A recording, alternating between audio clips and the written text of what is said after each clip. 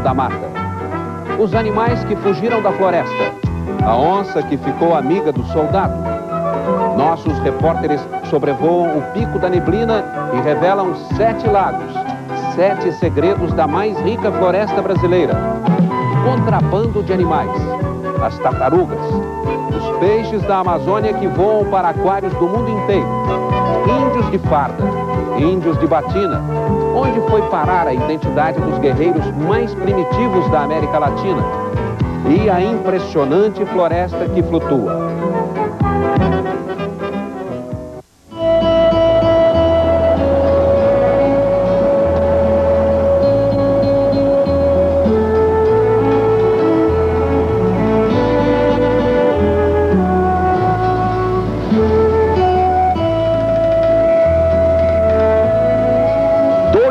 Quilômetros de águas escuras, profundas, que ficam avermelhadas quando batem na margem.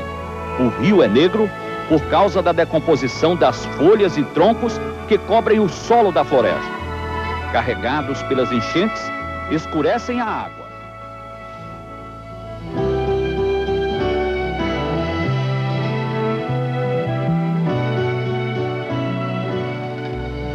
Mas é uma água limpa, que reflete o vai e vem das nuvens e do sol. Serve para lavar louça e roupa.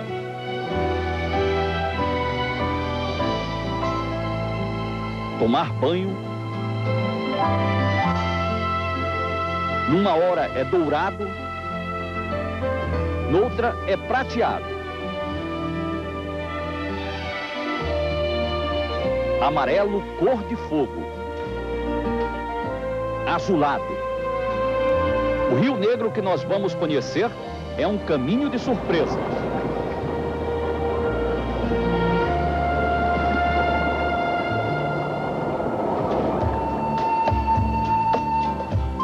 O Rio Negro percorre mais de 1000 quilômetros de Brasil, mas nasce na Colômbia. É para lá que vamos, ao norte do estado do Amazonas, onde o Brasil faz fronteira com a Venezuela e a Colômbia. Aqui, em Cucuí, o Exército mantém um pelotão. É uma região que vive em estado de alerta, por causa da ação dos guerrilheiros dos dois países. Quando nos aproximamos do pelotão venezuelano, fica evidente que os nervos dos vizinhos estão à flor da pele. Nosso barco é confundido com o do inimigo, e os soldados correm atrás das armas para rechaçar um possível ataque. Dias antes, a guerrilha havia matado 20 soldados da fronteira. Aqui, no berço brasileiro do Rio Negro, a tensão é companheira de todas as horas. Na outra margem, a Venezuela. Até este ponto, o rio tem o nome de Guainia. Aqui estamos na Colômbia, mas basta dar alguns passos para chegar ao Brasil. Este é o marco que divide as duas fronteiras. A partir daqui, ele tem o nome de Rio Negro e percorre 1.300 quilômetros pelo Brasil até encontrar os Solimões e formar o Rio Amazonas.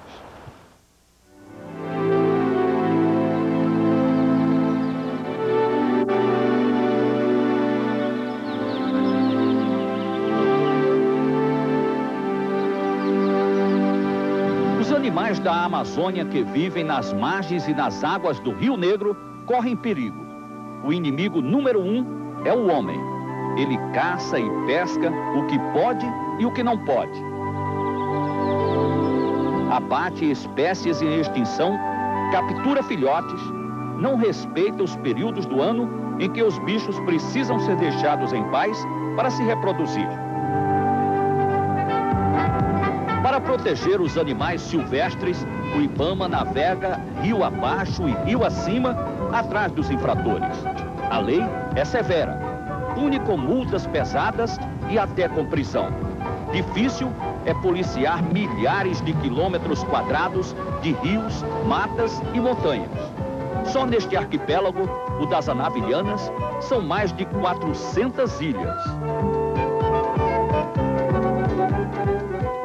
O IBAMA no estado do Amazonas tem o número de fiscais necessário para atender toda a região? Não. Nós estamos trabalhando em parceria com outros órgãos que têm reforçado o nosso pessoal, o nosso contingente. Mas mesmo assim eu precisaria, no momento, de 100 fiscais em atuação, direto. São quantos? Nós temos, entre todos, 35 reunindo esse pessoal de outros órgãos. Quando saem em operações de busca e apreensão, os fiscais são implacáveis. Eles têm poder de polícia. Se a porta está trancada, arrombam a janela. A cada ano, 15 mil barcos são abordados. Neste, os agentes acham as carcaças de uma paca e de um mutum. Mas como vão servir só para a alimentação do pescador, ele pode seguir em paz. Já neste recreio, que é como os amazonenses chamam os grandes barcos de passageiros e de cargas, os animais estão escondidos em toda parte. A lanterna do fiscal percorre o porão e descobre sacos e sacos de tartarugas. Dentro do isopor, animais silvestres abatidos, vacas, tatus e outros bichos congelados. Um papagaio quase asfixiado numa prisão de papelão. E caixas e mais caixas de filhotinhos de um peixe chamado cardinal, muito procurado para enfeitar aquários. Os donos dos animais são multados na hora. Um prejuízo de mais de R$1.000 para cada um. Também vão ter que responder na justiça pelo ato criminoso. Os fiscais já encaminharam mais de 800 processos à Polícia Federal. Não adianta explicar ou protestar. E muitas vezes o passageiro embarca sem que a gente veja, né? Sobra punição também para o dono do barco. Segundo a lei, ele é cúmplice do crime. Esses barcos de recreio são verdadeiras arcas de Noé. Eles transportam tudo que é proibido. Animais silvestres, quelônios, peixe proibido. Qualquer coisa que trouxerem, eles transportam. E é o pessoal que a gente tem que começar a combater de verdade, são os donos dos barcos. Porque eles são os grandes responsáveis por isso. Os animais vivos que foram apreendidos são soltos na hora. Depois de passar dias esperneando em cativeiro, as tartarugas voltam de novo a mergulhar nas águas do Rio Negro.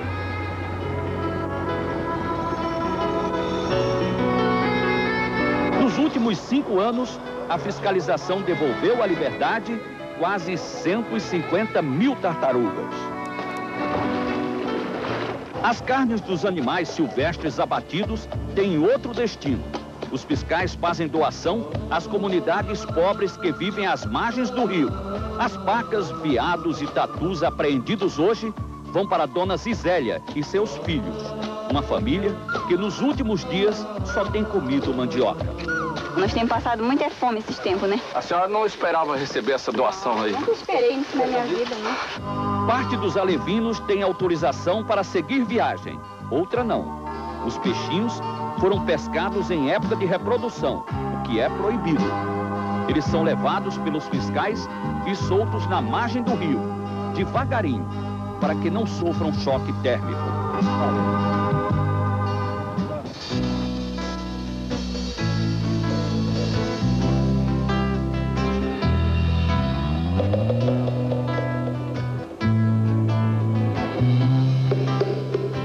Eles nascem, vivem e enfeitam as margens do Rio Negro, mas costumam pegar um jato e ir nadar bem longe daqui, em aquários da Europa, Estados Unidos e Japão.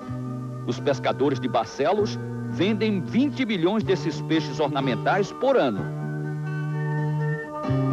A estrela das exportações é o coloridíssimo cardinal. Eu sou, cardinal eu sou. O bodó tem cara de poucos amigos, mas faz muito sucesso entre os japoneses. Os estrangeiros também gostam muito da arraia, mas só para ver. Ai de quem tocar. Uma ferroada de arraia deixa a pessoa até 30 dias sem poder andar.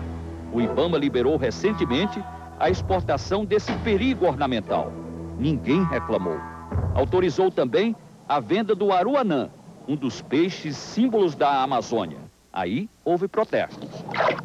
Essa história de liberar um peixe que chega a 1 metro de comprimento para ir para um aquário, para deleite de alguns, é um absurdo.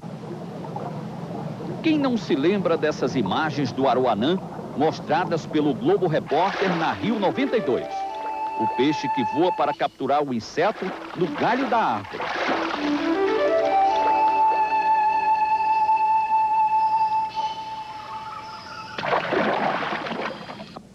E protege a família guardando os filhotes na boca.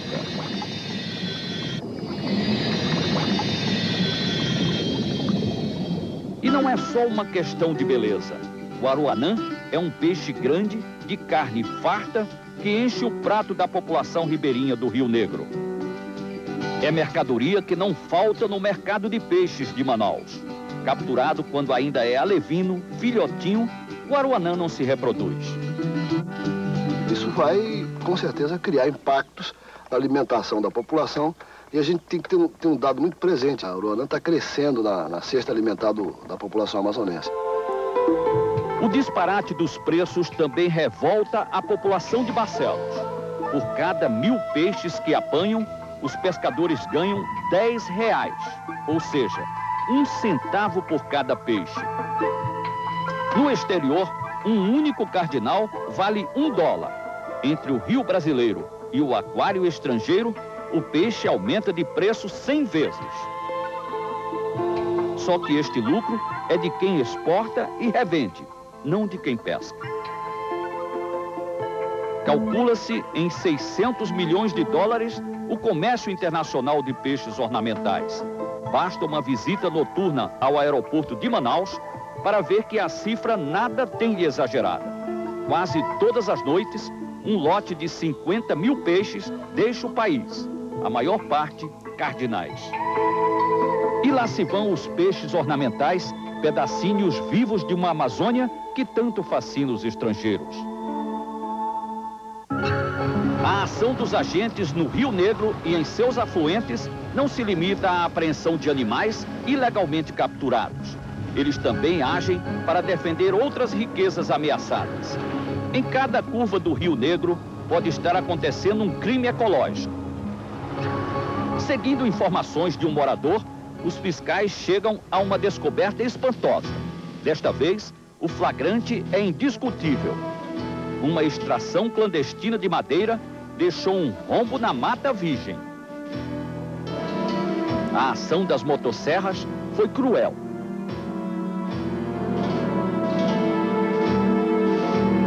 Árvores centenárias decepadas sem piedade.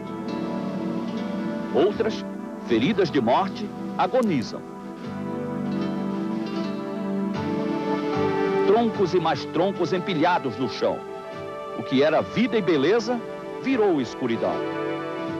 As itaúbas do Rio Negro são as árvores mais procuradas pelos madeireiros. É com elas que são construídos os barcos regionais na Amazônia. Eu estou andando sobre o que restou de uma itaúba destruída há pouco tempo. Só essa parte por onde eu estou passando tem 14 metros. Esta árvore está em extinção. Ela foi serrada bem aqui, mas vejam que ficou apodrecendo na mata. Mais 14 metros. À custa de muito verde derrubado, essa estrada foi construída para o caminhão levar as árvores da mata para o porto. O dono nega que tenha feito tamanho estrago. Foi tirada muita madeira. Mas não foi por mim. Não foi por mim. Foi pelo que vendeu o senhor? Foi pelo rapaz que vendeu, que ele trabalhou uns 3 anos aqui. Seu Evilásio conta que pagou pouco pela terra. Um punhado de cruzeiros antigos e um rifle. Agora vai amargar um prejuízo bem alto. Os fiscais apreendem toda a madeira derrubada e aplicam uma multa. E se a justiça provar que é de seu Evilásio a culpa pela devastação, ele pode ir para a cadeia.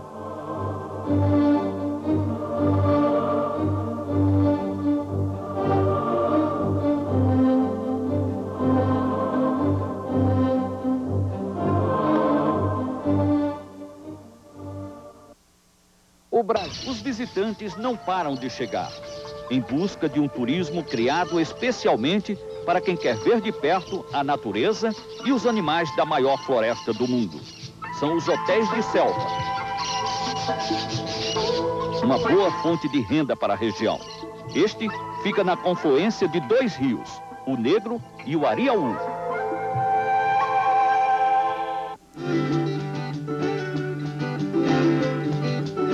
Zezé é uma macaca-aranha que vive solta pelo hotel. Os hóspedes são aconselhados a deixar trancadas portas e janelas, porque se Zezé ou outro macaco entrar, é destruição na certa. Não se anime com o meu relógio, certo? Não gostei de você olhando tanto para ele. Venha. Aí, sim. Os turistas podem passear de barco pelo Negro e seus igarapés e maravilhar-se com o espetáculo diário do pôr do sol.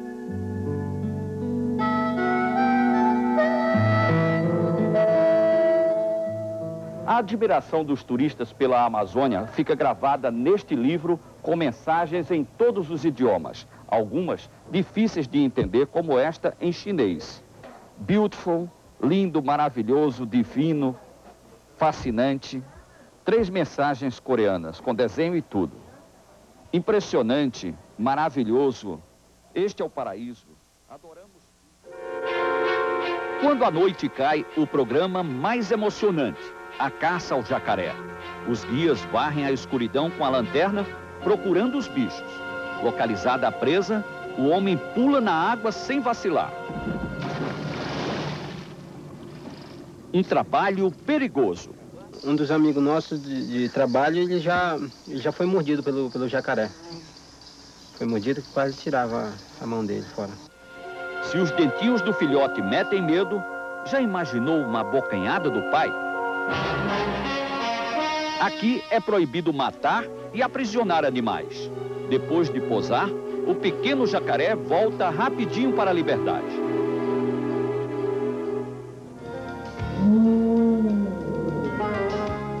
Mas o lado selva de Manaus ainda ruge dentro da capital. A cidade cresceu invadindo a floresta. Naturalmente, os bichos que lá viviam saíram do mato e invadiram quintais. Os moradores costumam doar os animais capturados ao CIGS, Centro de Instrução de Guerra na Selva, mantido pelo Exército Brasileiro. Estranhas amizades florescem aqui. Augusto é aspirante e veterinário, muito amigo de Chitara, essa oncinha de 2 anos de idade e 40 quilos de peso. Ela foi doação de um senhor que tinha ela em casa, em Parintins, como um animal de estimação, por isso que ela é mansinha desse jeito. Já o Baco não é tão sociável. Também é uma onça, mas de pelo negro, resultado de uma alta produção de melanina no organismo. O zoológico do SIGS tem ainda exemplares de macacos, antas, queixadas, cobras, araras e uma raridade, o gavião real. Ele é maior que a águia americana. Venerado pelos índios como um dos espíritos guerreiros da selva, o gavião real está em extinção e muito raramente se reproduz em cativeiro. Mas a maior riqueza animal da Amazônia está mesmo nos rios.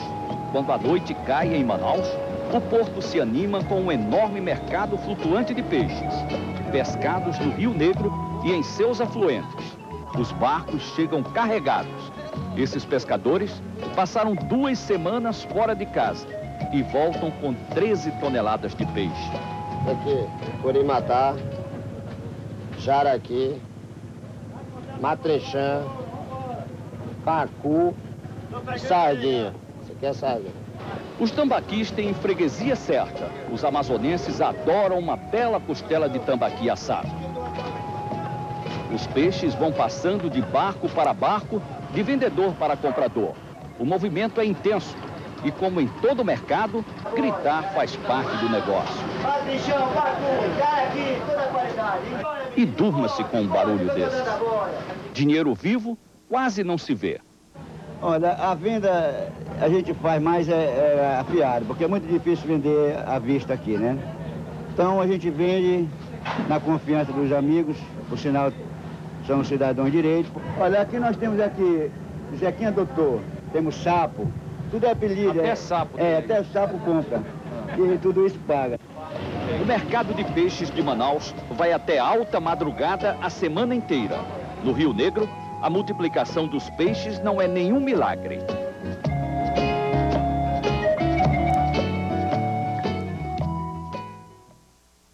Selva! selva! Este é o grito de saudação militar dos soldados brasileiros que ocupam postos chaves na Amazônia. Pelotões de fronteira marcam presença em pontos estratégicos, como aqui, em Maturacá, aos pés de uma imponente cordilheira que separa o Brasil da Venezuela. Não existe cidade. Aqui só vivem soldados e 2 grupos de índios Yanomamis. Hoje, eles estão em festa para receber a nossa equipe e uma velha amiga deles que veio da cidade grande.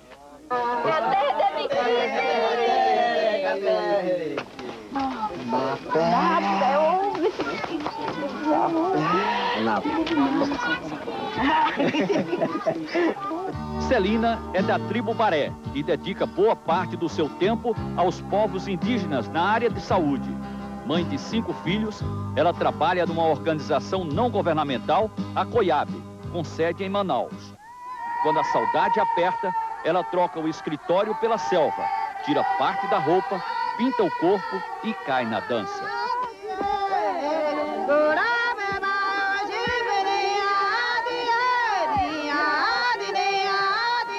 A tarde de hoje é especial para Celina. Ela foi convidada pelos Yanomamis para conduzir a cerimônia. É uma honra muito grande de a gente apresentar um povo que ainda está em poucos contatos.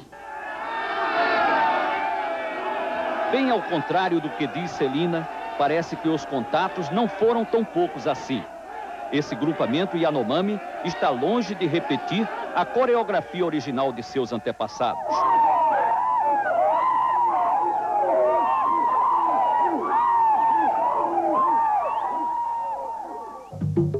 As marcas do homem branco estão por toda parte. Um telhado de cimento no meio das casas cobertas de palha. Eles usam cordão de ouro, relógio de pulso, anel, pulseira, medalhas e crucifixos. O preparo físico dos dançarinos, certamente, não é o de bravos guerreiros. Celina não aguenta e pede uma trégua. Celina, você parece estar fora de forma, né? Tá cansada. Eu tô. Não, tô não. Vai continuar aí? A gente vai. À noite, vamos assistir ao cerimonial de outro grupo Yanomami. Temos que ir de barco e vencer a escuridão total com lanternas e lampiões. No caminho, a visão de 2 solitários navegantes reacende a esperança de encontrarmos índios autênticos.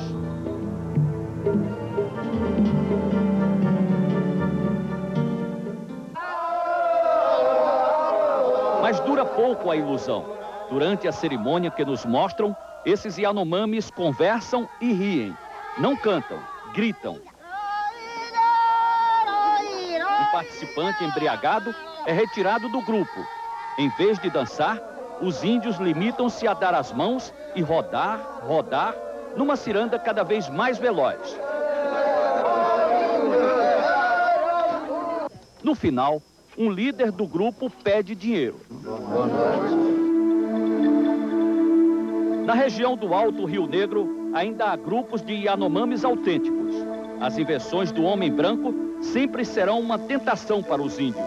Não se pode esconder deles a tecnologia. Mas esse estudioso dos povos indígenas descarta a aceitação de coisas supérfluas. Não é roupa, não é rádio, não é óculos escuro que vai ajudar uma sociedade. Mas alguns objetos podem ser úteis. Por exemplo, ferramentas, sistema de comunicação, sistema de transporte.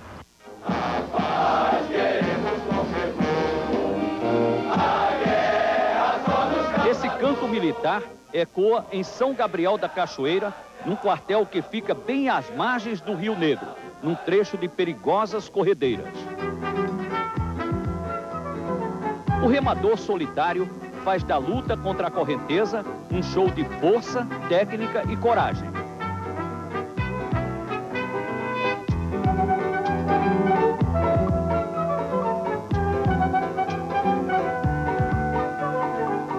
A cidade de São Gabriel da Cachoeira é a sede de um município enorme, equivalente a mais de 2 vezes o território de Portugal. Aqui, em cada 10 habitantes, 9 são de origem indígena. Um predomínio que se reflete também nas Forças Armadas. O Exército guarda essa área de segurança nacional com um batalhão que recebe em suas fileiras jovens de diversas etnias indígenas.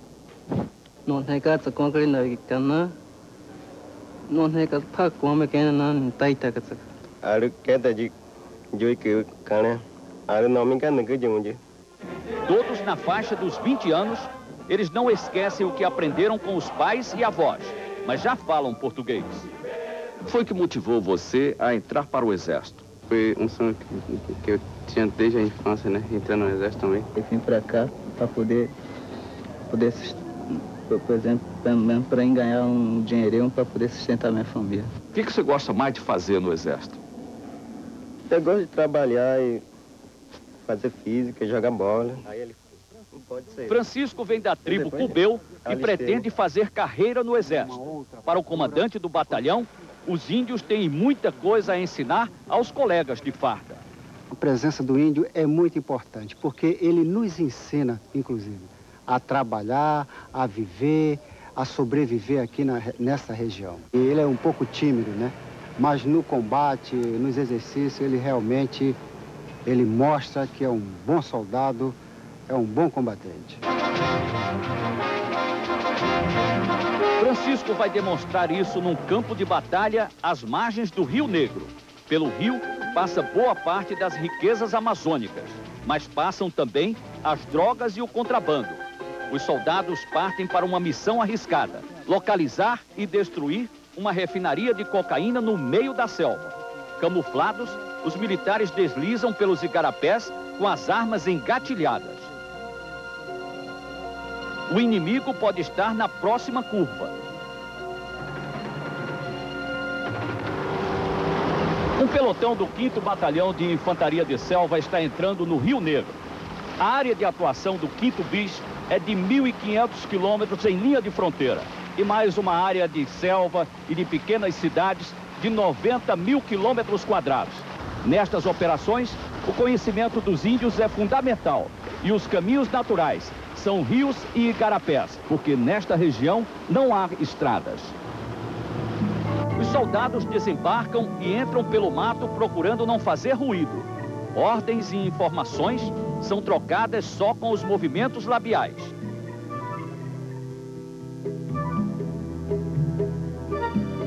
Francisco fica na tocaia, tenso, nem pisca.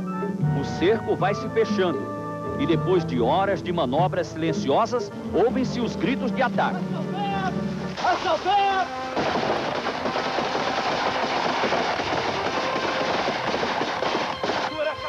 Os militares matam os traficantes e carregam os corpos. A droga é apreendida e adeus refinaria. Francisco, qual foi a sua participação nessa operação? Eu conduzi esse tropa, né? Porque eu conheço muito bem no céu. E pra mim, ficou tranquilo.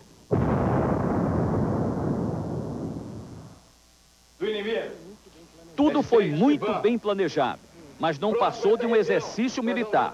Soldados sem uniforme representaram o papel de traficantes. Ninguém matou, ninguém morreu. As balas eram de festim. Mas é assim que se trabalha no Exército. O treinamento mais realista possível para que um dia, quando tiver que acontecer um ataque de verdade, seja mínima a chance de erro. Selva! Manina maçonca, que mani tiro pestar, manina insere, venham que mani canoca. As armas desse outro índio descendente de Uananas não são de guerra. Padre João é exemplo de outro tipo de integração, o das nações indígenas com a Igreja Católica. Cada vez mais nós estamos conscientizando que nós somos capazes de assumir e levar para frente as atividades que devem ser assumidas por qualquer um, né? Aos 29 anos, Padre João é pároco da Catedral de São Gabriel da Cachoeira. Prega e celebra missas em português, mas aceitou fazer uma inversão num quadro famoso da história do Brasil. Há 497 anos, Frei Henrique de Coimbra rezou a primeira missa na terra recém-descoberta. Gastou o celebrante seu latim. Os índios que assistiram nada entenderam.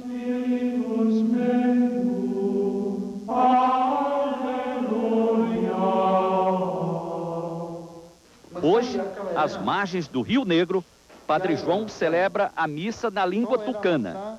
E somos nós que nada entendemos. Mas os índios que lotam a igreja entendem tudo. No final, quase 5 séculos depois da primeira missa rezada em latim, Padre João abençoa os fiéis, trocou. O Rio Negro esconde belezas e tesouros em suas profundezas e também nas altas montanhas que ficam perto de seu leito. Estamos voando agora para o ponto mais alto do Brasil, o Pico da Neblina. Entramos em área de risco. Não é tarefa para qualquer piloto. Exige habilidade e, mais que isso, coragem, o que não falta ao comandante Damasceno. Chove e venta forte quase o tempo todo. A visibilidade é pequena. Basta um descuido e o helicóptero pode bater na rocha. Passamos agora ao lado da Serra do Padre, uma das montanhas que se destacam antes da chegada ao Pico da Neblina. A natureza nos recompensa com um espetáculo que só pode ser visto do céu. A floresta amazônica guarda muitos mistérios. Um deles é o Morro dos 7 Lagos, uma montanha com 7 lagos em cima. Em cada um deles há uma coloração de água diferente. Verde claro, verde escuro, quase negro.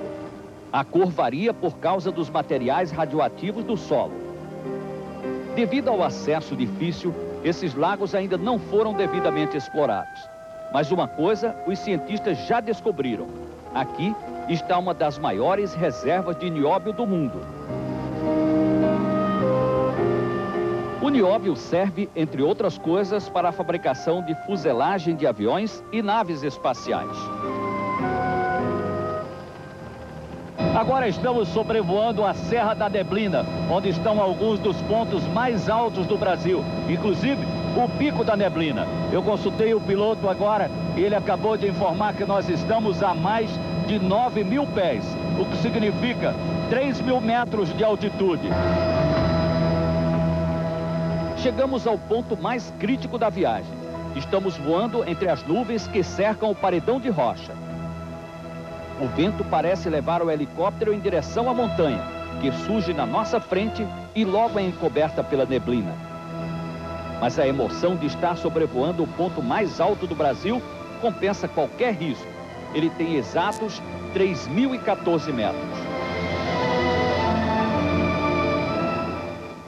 Descendo o Rio Negro, sempre se pode avistar alguma montanha, mas em geral, as margens do rio são planas. Nesta época do ano, o rio sobe, encobre quase todas as praias e invade a floresta. Surgem então os igapós, que são as áreas inundadas. Entramos por um deles para poder ver bem de perto esses remansos, que desaparecerão quando baixarem as águas.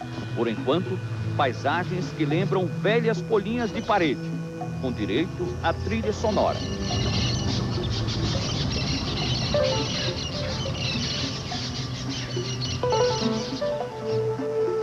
E nas margens, com as raízes submersas, sobem árvores centenárias de 10, 20, 30, 40 metros de altura. Estamos no maior município do Brasil, Barcelos, no estado do Amazonas, uma área de 122.000 quilômetros quadrados, correspondente aos estados do Rio de Janeiro, Sergipe e Espírito Santo. Aqui, as ruas têm o nome de igarapés, as ilhas são os quarteirões e a avenida principal tem o nome de Rio Negro. O tráfego é intenso o ano todo. Barcos a remo, lanchas, aqui chamadas de voadeiras, os recreios, que são os ônibus dessa região sem estradas. Mas sempre tem alguém que foge desse movimento todo e procura um cantinho sossegado. para exercitar a virtude da paciência em busca do peixe de cada dia. E tem gente que acorda, passa o dia e dorme sem sair do bar. São as casas flutuantes do Rio Negro. Como é que vocês conseguem viver com tanta gente dentro de um barco? Vem, se ajeita, tudo arrumadinho. Aí tem cozinha, tem sala, tem quarto. Tudo. Mas é muita gente, né? É, mas a gente consegue. E os meninos já estão acostumados? Já, mas eu tenho o máximo de cuidado com eles para não cair nada. Vai vivendo. Vai vivendo. E tudo com saúde? Tudo com saúde, graças a Deus. No balanço das ondas eu vou. O município pode ser o maior do Brasil, mas a cidade sede, Barcelos, não é nenhuma metrópole. Por suas ruas e praias, caminham e pedalam apenas 17 mil habitantes. Ex-capital da província do Amazonas, ela ainda ostenta um casario imponente. Mas os dias de prosperidade se perderam no tempo. Hoje, os barcos transportam fardos de piaçava, extraída pelos homens de Barcelos, nas matas que margeiam o Rio Negro. Muita gente vive aqui do comércio dessa fibra, tirada de uma palmeira e usada para fazer vassouras. É o caso do seu Zé Abrão, o Ceará, que diz ter feito 2 casamentos. Com a mulher e com a piaçava. Porque se eu deixar a piaçava, a mulher deixa eu também. Não tem conversa, porque aí nós vamos sofrer fome e aí... Em matéria de família singular, Dona Amazonina, outra moradora de Barcelos, não fica atrás. A senhora tem filhos? Tem não, senhor. Meus filhos são esses papagaios. É mais fácil eu passar um dia sem tomar um café do que meus papagaios. Quando às vezes o dinheiro é pouco, eu compro um pão, só dá pra eles. Eu não como, não. Todos eles têm nome. Esse grandão aí é o latino, esse outro. Esse daí é o Quirica, esse daqui é Linda Inês, esse daqui é a Rosa, esse daqui é o Kika, Gravinho.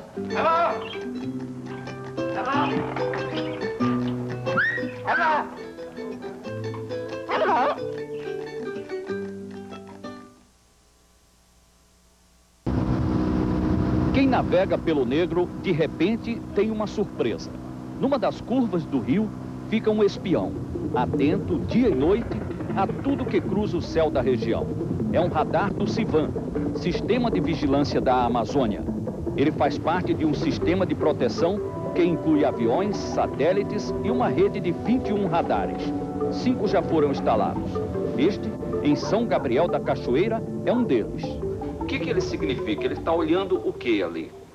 Ele está controlando o tráfego aéreo na região do Alto Rio Negro, vigiando as nossas fronteiras com a Colômbia, com a Venezuela e mantendo sob vigilância todo o tráfego aéreo na região do Alto Rio Negro. São 350 quilômetros de raio a partir de São Gabriel da Cachoeira. As informações captadas no meio da selva são transmitidas para Manaus. Aqui, neste centro de observação, montado no Aeroporto Internacional, a aeronáutica fica de olho na tela. Cada pontinho luminoso é um avião. À noite, é o período de maior congestionamento. Com destino ou partida da América do Norte e Caribe, cerca de 300 grandes jatos sobrevoam toda noite a Amazônia. Esses milhares de passageiros estão sob a mira e a proteção do CIVAM. Esse controle é feito para separar as aeronaves em níveis e em proas para que não haja colisão justamente nesta região que é de maior conflito de tráfego nosso. Quando todo o sistema estiver montado daqui a 5 anos, também será possível achar e destruir pistas clandestinas dentro da floresta. O aeroporto de Manaus ficou muito movimentado a partir da criação da Zona Franca, mas nada que se compare ao porto, na margem do Rio Negro. É o mais agitado porto fluvial do Brasil.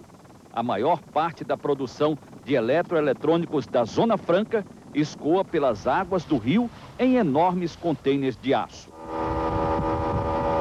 Pegamos a lancha para a derradeira etapa de nossa viagem. São os últimos quilômetros do Rio Negro. O Rio Negro não morre nem deságua no mar. Aqui, neste ponto, bem perto da cidade de Manaus, ele encontra as águas barrentas dos Solimões e os dois juntos formam o Rio Amazonas.